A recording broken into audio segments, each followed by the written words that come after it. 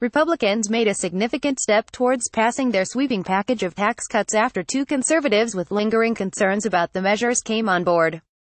The two holding out joined every Republican member on the Senate budget panel to send the bill to the Senate floor for a vote as early as this week.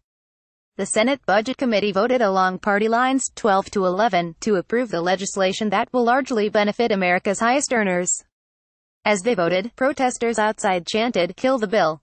The vote followed a visit by Donald Trump to Capitol Hill on Tuesday, where he joined Senate Republicans for what he later described as a love fest to rally them behind a massive tax plan. Trump then told reporters, "I think it's going to pass and it's going to be very popular." He added, "It's going to have lots of adjustments before it ends. But the end result will be a massive, the largest in the history of our country, tax cut." Senate Republicans emerged from meeting the president equally optimistic that they were close to an agreement to pass their tax plan. During the lunch, Trump appeared to endorse several concessions that might persuade reluctant members. Among them, he promised Senator Susan Collins of Maine that if the tax legislation repealed a key piece of the health insurance law, he would support a fresh bipartisan health care legislation to help low-income Americans continue to afford health insurance. Senator Susan Collins, a Republican from Maine who helped stop a repeal of the Affordable Care Act, said she was satisfied to learn that "a lot of my concerns, it appears, are going to be addressed." Collins said she is still unhappy that the tax legislation includes a provision to repeal the healthcare law's so-called individual mandate, which requires all Americans to purchase health insurance or face a fine. But she said Trump appears to understand that Congress would have to pass something to offset the premium increases that would result from the repeal of the individual mandate. "My first preference would be to have it gone from the bill. I don't think it should have been put in the bill in the first place," she said. "But if it's going to be in there, we absolutely have to mitigate its impact." Before the vote, Republican Senators Bob Corker of Tennessee and Ron Johnson of Wisconsin were undecided about whether they would vote for the bill. But Corker, concerned about spiraling U.S. debt, told reporters he had reached an agreement with Senate leadership about how the measure affects the deficit. Johnson said he still has concerns about the legislation's treatment of businesses known as pass-through entities but preferred to keep the legislative process moving.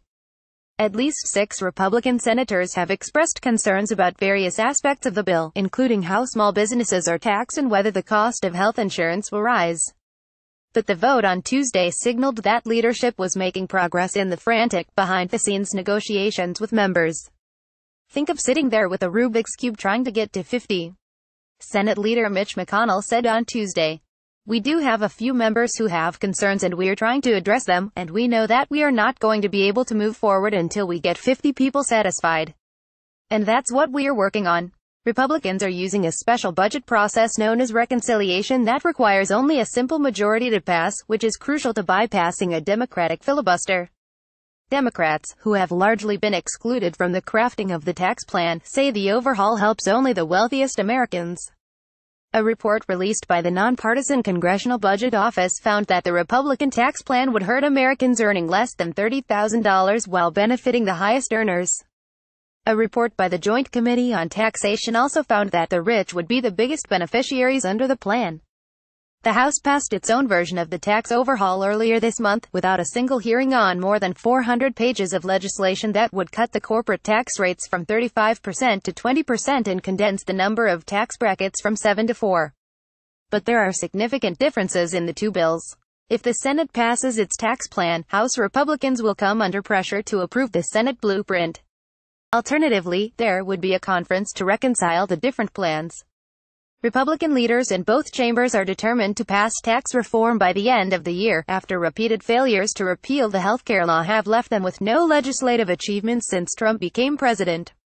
Earlier on Tuesday, Ivanka Trump plugged her father's tax plan on a 2-day trip to India. Trump told a crowd of business leaders and entrepreneurs that her father's administration was laser-focused on passing long-overdue tax cuts, which she said would deliver much-needed relief to working families and American businesses of all sizes. Additional reporting by Michael Safi.